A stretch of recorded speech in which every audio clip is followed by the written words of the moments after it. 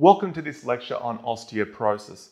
In this lecture, we'll cover what is osteoporosis, what are the common risk factors and pathophysiology associated with osteoporosis, what is the common complications associated with osteoporosis, and then finally, very briefly, we'll look at how is it diagnosed, how is it treated.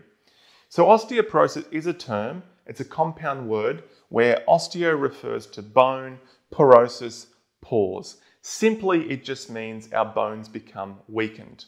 Let's have a quick look at this particular diagram. It's a typical bone, and with all bones, they have an outer covering. This outer covering is known as compact bone. This compact bone is very dense bone tissue, which means it's strong, provides structural integrity, but most importantly, it stops compressive forces. Now, deeper to compact bone, which you can see in red, is spongy bone. This is less dense. It has almost these little holes all the way through it, which makes it look like a sponge. And this is why it's called spongy bone. But this tissue also allows for flexibility and strength, but without the weight associated, or as we found, with the compact bone. Now, when we look at bone, I kind of think of it like a brick house. We kind of think it's made, it's there, it's providing the support, it doesn't do much else. But in fact, it's a very dynamic tissue, which means it's constantly being turned over. This term is known as remodeling. And actually, this bone would probably remodel between 4 to 10 years. So the whole thing is reabsorbed and added back between 4 to 10 years. This is known as remodeling, which is a balancing act between taking bone away, which we call bone resorption, and adding new bone. Now, the cells that take bone away, they're known as osteoclasts. Now, these are kind of like macrophages that eat away and take bone or reabsorb bone, whereas bone cells that add new bone are known as osteoblasts. So it's a balancing act between these two to keep this bone remodeling process going. Now, in our early ages of life, so child, adolescence, the actual osteoblasts win. So we see more bone being formed, which actually leads to the bone mass, or our bone mass, being peaked. So we call this peak bone mass at the ages of about 20 to 29 years. So that means we have the strongest bones in this age. So after this age, peak bone mass starts to drop off, and we actually see approximately 0.7% dropping away each year. That means the osteoclasts become more active after the 29 years in comparison to the osteoblasts. So what kind of things in the early phases allow the osteoblasts to be more active? Well, probably the most important one are hormones.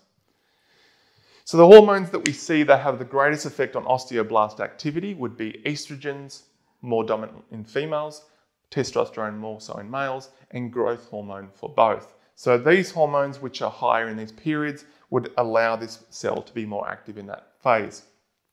Other things is diet, specifically calcium.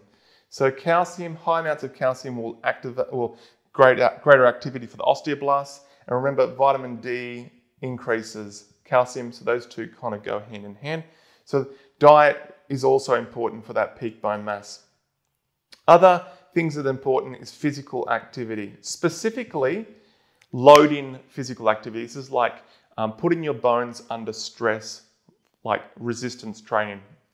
So this is an important physical activity to generate the osteoblast activity.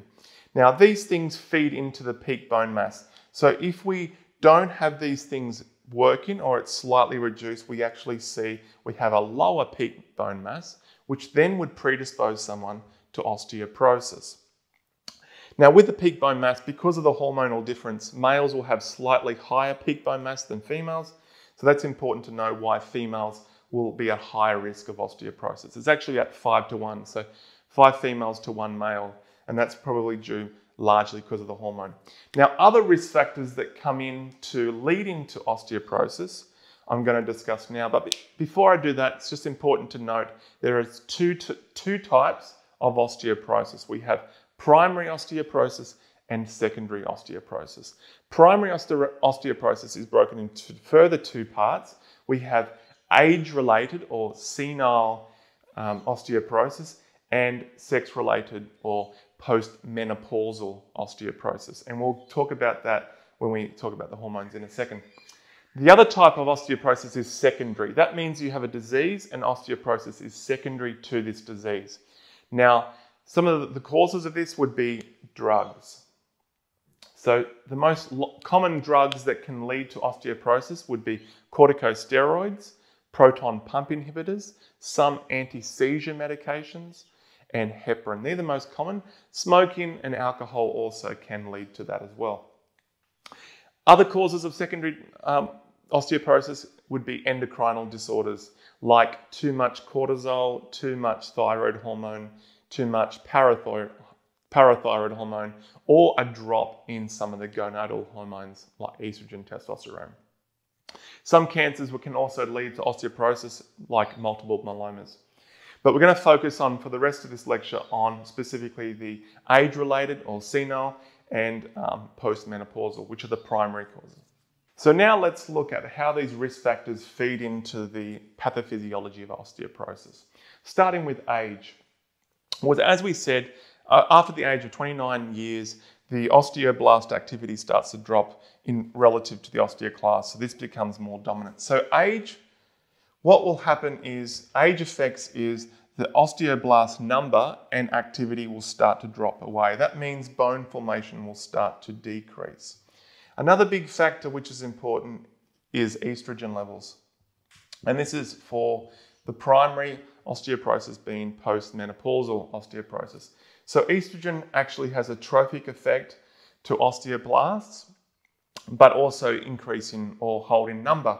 So as estrogen starts to drop away after menopause, the actual effect of this will start to diminish to a point where we lose 2% of compact bone per year and 9% of spongy bone per year. And this is why up to 40% of all females will have some degree of osteoporosis.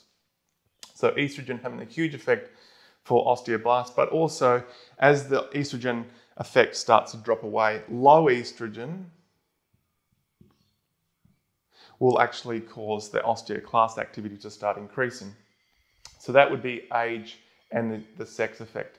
Physical activity, we'll also see a drop in physical activity as we age. So a drop in physical activity will actually make the osteoblast activity less, therefore we have a decrease in bone formation.